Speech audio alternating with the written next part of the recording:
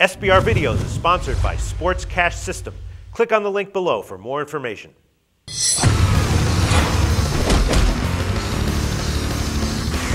We are previewing UFC 166 here at SBRForum Videos. I'm Peter Loshak. We're talking right now with Nick Kalikas, professional MMA odds maker from MMAoddsbreaker.com, and our call-in guest is Brian Hemminger from MMAoddsbreaker.com as well. He is the managing editor there, and right now we're going to discuss Darrell Montague and John Dodson. And a lot of people are excited for Montague making his UFC debut. He's a big underdog, plus 270. Should be that big of an underdog? Not exactly sure. What do you think, Brian? Yeah, this is a really compelling fight because Montague, in everybody's eyes, I think, was the one guy that was a top 10 flyweight that the UFC hadn't signed yet, and then he finally gets picked up. So I'm incredibly excited to see him make his UFC debut. He was the Tachi Palace flyweight champion until Ian McCall knocked him off, and then Ian McCall immediately comes over and gets in that title tournament. So, that was a big deal that McCall beat him. So I can't wait to see what this guy is capable of doing. If you look at some of his tape, Montague has really good power. He's got a solid ground game. He can switch stances. He can hurt you with both hands.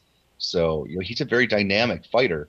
But Dodson, on the other hand, is one of the most powerful one-punch fighters in the flyweight division. He's a finisher.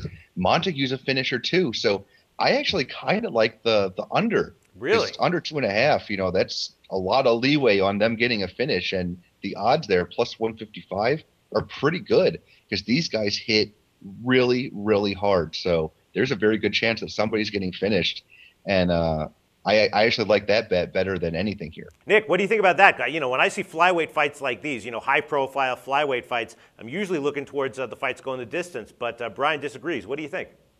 Yeah, you know what? Most of the time, flyweights, you want to bet that over because a lot of people believe they don't have enough power to kind of get the job done. They're so well-rounded with their skill sets. They neutralize each other a lot. But in this fight, it's hard to argue with Brian here. John Dodson, he doesn't hit like a flyweight. The guy hits like a welterweight at times. So there's no doubt about it. He's the hardest puncher in the division.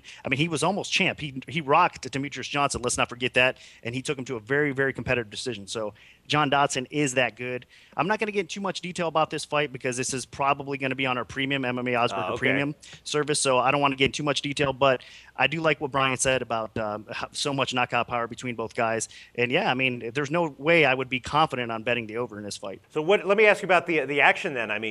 Dodson, obviously, I can see a lot why the public would love to be betting him here, but Montague has a lot of fans. He has a lot of people who are very excited for him to be joining the UFC. Now, I could see him taking a lot of action as well. So I'm guessing maybe you have pretty big action on this fight that's split.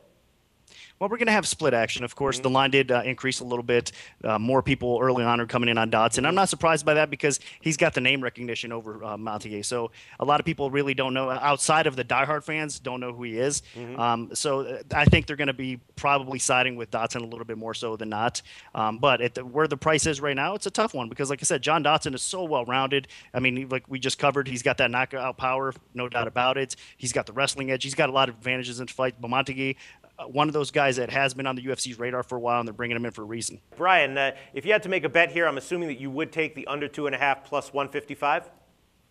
Yeah, that's my bet. And for picks, I'm still leaning Dodson. Montague's very talented, but Dodson can take a punch really well. And, for people that say that Dodson has cardio issues, that really only factored in rounds 4 and 5 after he had just been beating on Demetrius Johnson. So in a 3-round fight, that shouldn't be a problem whatsoever for Dodson. So he should be good to go, being able to land that huge shot for 3 straight rounds. So I still like John Dodson to win. Okay, sounds good. And that wraps up our UFC 166 preview. Thanks so much.